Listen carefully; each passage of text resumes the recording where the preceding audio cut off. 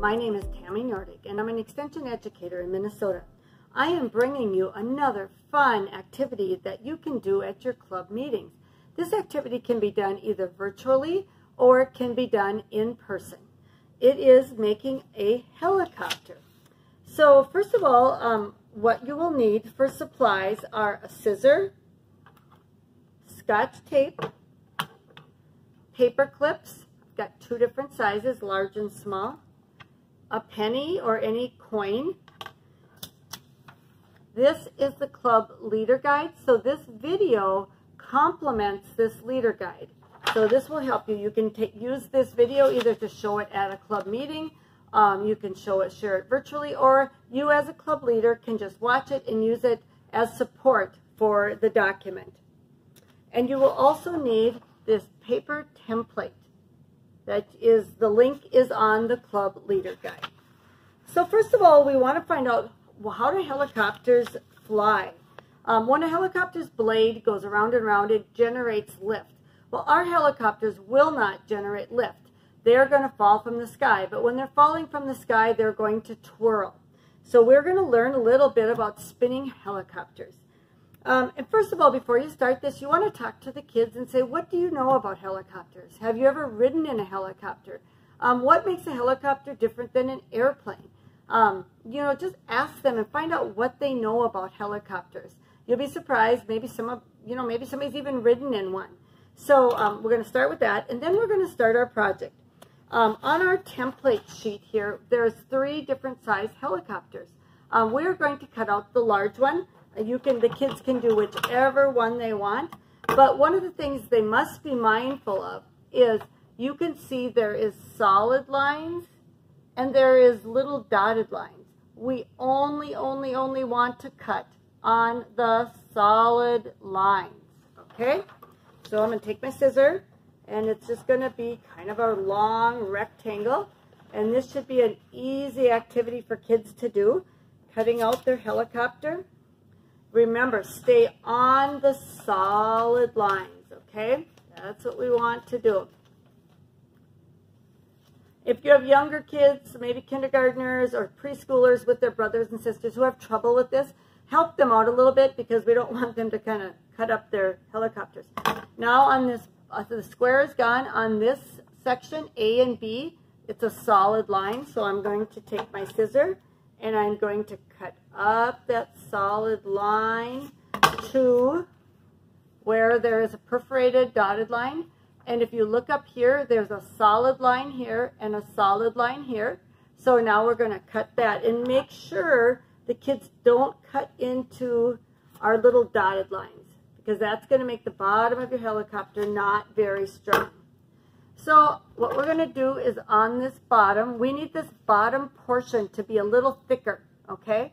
So I am going to bend this back. The only thing this is doing, it's going to give us a little bit more of a handle to hang on to. And I'm going to bend this one back. So now instead of 1 piece of paper here, we now have 3. And then on the bottom, there you can see there's the dotted line. We're just going to bend that up. It gives us a little bit of stronger area to hang our paper clips and stuff, okay? And when I bent that up, now I want to take some Scotch tape. And I just want to tape that bottom part up, okay? So now the bottom of our helicopter is ready. The top, we need to take our rotors or our fins, and we want to bend 1 forward and 1 backwards. So they're going to look like this. You can see 1 is forward, 1 is backwards. So basically our helicopter is now ready to fly. Kids have a couple options. First, I would have them fly it just as it is without changing anything. So what they're going to do is they're going to throw it up, and I'm going to come around, and so that I'm going to turn my camera so that you guys can see when it comes down, it kind of flutters around. And it doesn't work very good without some weight. So they're going to find out when they're dropping this helicopter without weight on it, it really doesn't do very much. Okay? So then we are going to give them our options of large paper clip, small paper clip. So I'm going to hook a small paper clip or I'm going to do the large. And now they can throw it up and see what's going to happen. It's going to spin as it falls down. Now we're going to add some more weight to it, and now the question is it what's going to happen now? You know, is it going to spin faster? So we're going to lift it way up, drop it down, and it spins faster when like that. So these are the why questions. Why does it spin faster when there's more weight? What happens if I went taller, if I went up higher? These are great fun to throw over a deck if you have a tall deck or a stairway. I have been known to let the kids stand on the table and throw them. They will spend hours and hours playing with these helicopters.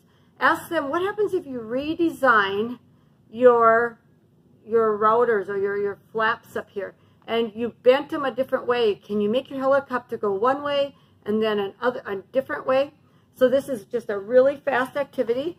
What I said, they could do the large, or they could cut all three of them out and be throwing them around. After the activity is done, you want to have some reflection questions. You want to talk to the kids and say, you know, what happened with your helicopter when you didn't have weight on it? You might want to ask, what if your helicopter was outside and it was a really, really, really windy day? What would happen to it? Can you slow your helicopter down so it turns really slow and you can watch it? Just ask, how would you change your design of your helicopter? Many, many questions. And I have done this in after-school activities and recruiting for 4-H activities. And this little piece of paper will give youth hours and hours of entertainment. Plus, they will learn some valuable lessons about engineering, design, and aerospace. Thank you for visiting with me, and I hope your club enjoys this activity.